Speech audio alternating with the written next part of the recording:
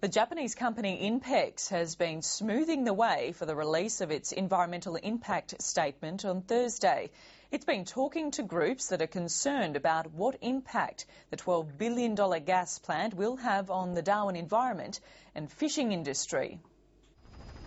The environmental impact statement Inpex will publish on Thursday is the next step towards building a liquid natural gas processing plant at Bladen Point in Darwin. The influential fishing lobby had been concerned a jetty extending from the plant could cut access to the popular Catalina creeks. The final design of the jetty doesn't involve a physical barrier to the creeks, so there's still some issues related to safety and security.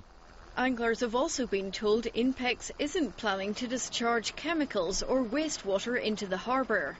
We've been reassured that basically that there won't be anything in the gas processing operation that will involve that. Indigenous groups are worried dredging could affect dolphins and dugongs. Some are now reassured after being told the dredging will be staggered over time. The environmental statement will be open for public comment for 8 weeks before going to the Commonwealth and Territory governments. My job as the Environment Minister is to make sure that it's tested at the highest level of our environmental assessment process. Inpex still hasn't made a final investment decision to build the Darwin plant. And one of Australia's biggest uranium producers has blamed the Northern Territory's wet weather for a fall in production.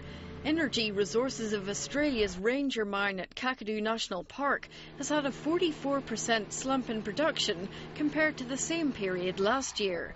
ERA says record rainfall in April prevented access to top-grade ore at the bottom of the mine pit. And the bottom's been covered in water, so we are certainly into better grade now, and the second half of the year should be significantly better than the first half.